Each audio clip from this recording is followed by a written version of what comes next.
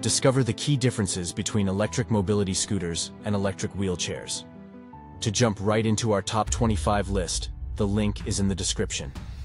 Explore the features and benefits of each option to determine which one suits your needs best.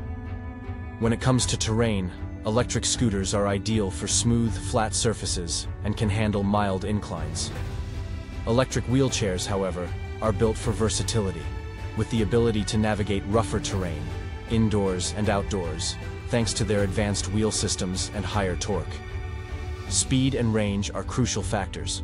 Electric mobility scooters generally offer higher speeds, averaging between 4 to 8 miles per hour, and can cover longer distances on a single charge. Electric wheelchairs prioritize stability and maneuverability, typically offering speeds around 3 to 5 miles per hour, with a focus on battery life suited for daily use. Ultimately, the choice between an electric mobility scooter and an electric wheelchair depends on your personal needs. If you have some mobility and need a device for longer trips, a scooter may be your best bet. However, if you need a device for full-time use with maximum support and flexibility, an electric wheelchair is the way to go.